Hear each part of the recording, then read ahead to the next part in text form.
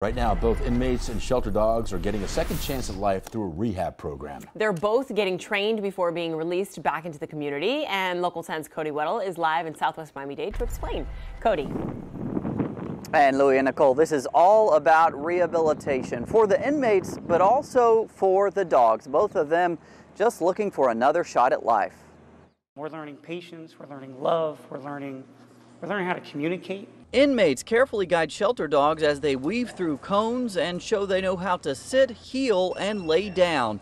Judges and an audience observe. As much as we're rescuing and rehabilitating these dogs, they're just as much doing that for us. Inside the Everglades Correctional Institute, this program gives shelter dogs a new opportunity. It gives inmates a new skill.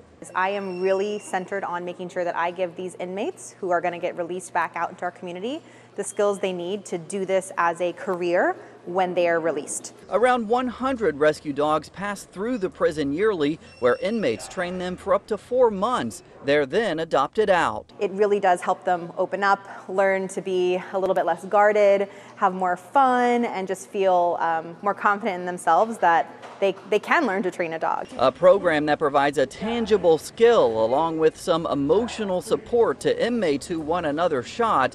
The dog's also clearly happy they'll get another chance at life. I plan on training when I get out. I'm going to start something. This has been life-changing for me, and I want to show other people how to rescue and train dogs the way that we're doing it here.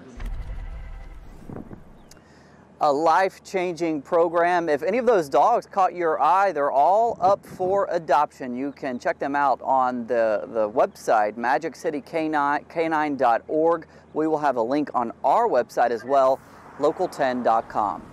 We're live in Southwest Miami-Dade. I'm Cody Weddle, Local 10 News.